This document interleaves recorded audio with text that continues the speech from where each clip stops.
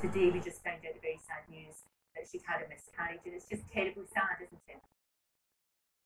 It is the rain. I mean, I can't imagine the agony for any couple of losing a child in this way, and it's so very, very sad. And of course, I totally agree with you. All thoughts with them today. Very much so, very much so. It's been a strange old time for you, hasn't it? It has been quite, you've been working. Oh no, another book? The White Ship, which I actually read in a winner. And I had no idea about this part of history. And it's about Henry I who was on the throne. And then one incident, one ship goes down, and the whole of history has changed.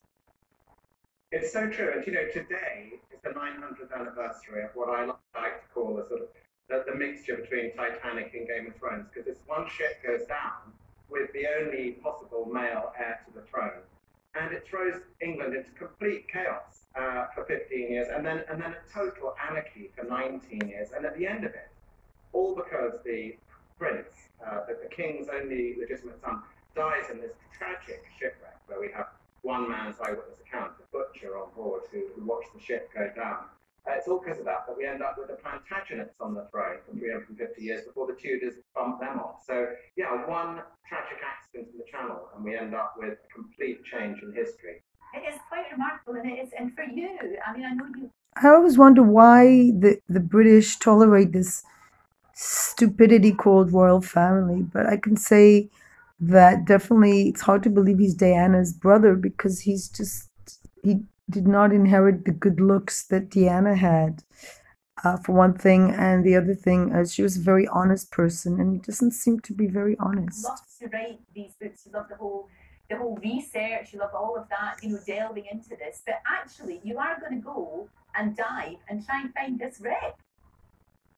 I am. I think it's optimistic, to be honest, because it is 900 years ago and it was made of wood. But we've done the scientific research. A very interesting American guy, Roger Michel, he funds this sort of research. And we know... Who cares? Who cares? Who cares? Who cares? Who cares? Who cares? We're diving down there mid-December. I'm going to be getting into a very, very thick... Who cares? Who really cares? With all the things going on in the world, who cares about 900 years ago a ship fell, and then another king and another king? Who cares about all these kings? I think Jacques Prévert, the French poet, wrote this poem about all the kings, like just listing them and just saying, who really cares about all these people? Just the whole idea of a king is just so wrong. To try and find anything that's left of this. Blah, blah, blah, blah, blah, blah. And let's talk about the crown. Not right now, because there is this ongoing inquiry, of course. I wonder if you have, like all of us, all around the world, if you watch The Crown, or would it be just too painful for you to watch that? Well, I think it's painful that... I think it's painful that Diana had a brother and family, and I just think in The Crown, or just in her life, she must have felt very lonely, like Elton John's words, goodbye, British Rose. You were like a candle in the wind, never knowing where to turn to when the rain set in. So, and it seems to me that you led your life like a candle in the wind, never knowing who to turn to when the rain set in. So where was the brother when she was struggling with all these issues? Why did she turn to all these men, all these lovers, instead of turning to her family? I don't think that family is very healthy, because obviously they didn't support her. Otherwise, she wouldn't have felt so lonely, and she wouldn't have felt the need to go from one relationship to another, constantly having all these lovers. A person that has a good supportive family doesn't binge on lovers. A person that has a strong foundation in the family, okay, let's say there was this divorce, this terrible childhood, but why weren't the brother and sisters supporting her? Now it's too late, but now he's like talking about how the TV series portrayed them falsely. I think they actually were too kind. Episodes in the past. I haven't caught any of the current series, although my wife had watched it. Oh, you're too busy doing nothing. The actress portraying Zionists. I do know a little bit. I think my general point. So he's too busy. He's doing a book about the history of England 900 years ago, about a ship that drowned, but he cannot be bothered to spend, what is it, an hour or two just watching an episode of a TV show very popular in the world that portrays his sister as from a certain point of view, as being very vulnerable, very troubled. And he cannot even be bothered to address that, because this is exactly the problem. I think it's a sort of family that doesn't address people's feelings. We always talk about the royal family, how mean they were to Diana, but what about her own family? Where was he? Where were her sisters? It is a general one. I write history.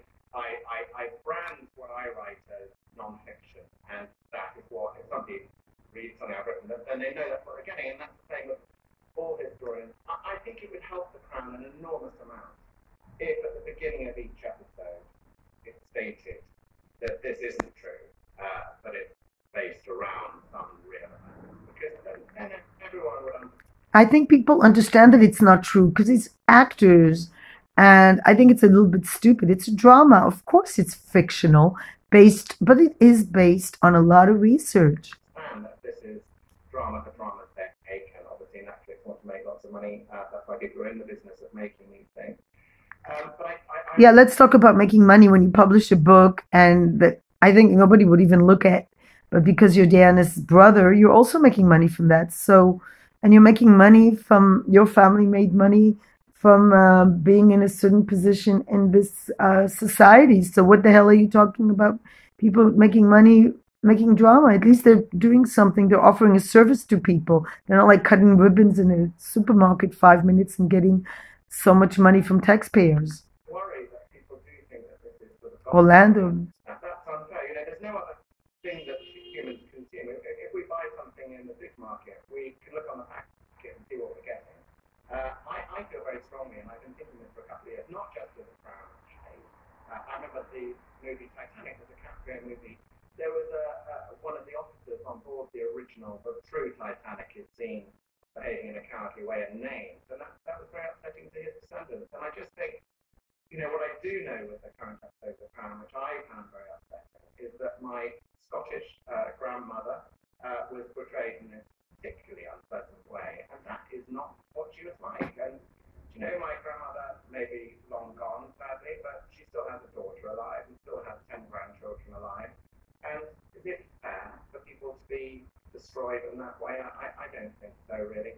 That is a very, very fair point, actually. And I think well, if she had a nice, warm, loving family, she wouldn't have had to go to strangers for comfort. Maybe the trouble with it is I found it so close, because I remember it. There was a whole generation who were growing up who probably didn't, who obviously didn't live through that, and they're taking it from the Crown, and they're thinking, well, that's the way that it happened.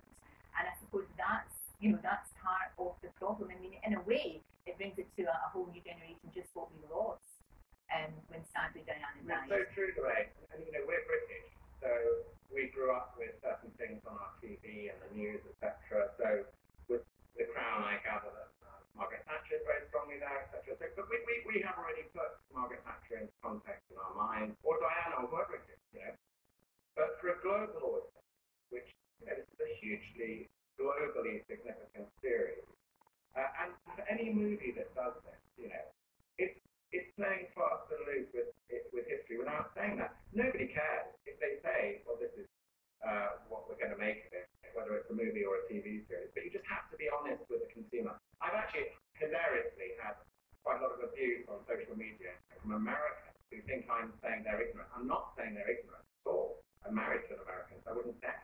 But the point is that they are consuming something with the assumption that it's very, very accurate.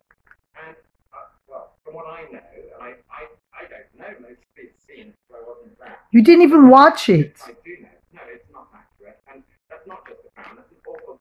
Well, you didn't even watch it, and yet you say it's not accurate. So I would say you're a liar.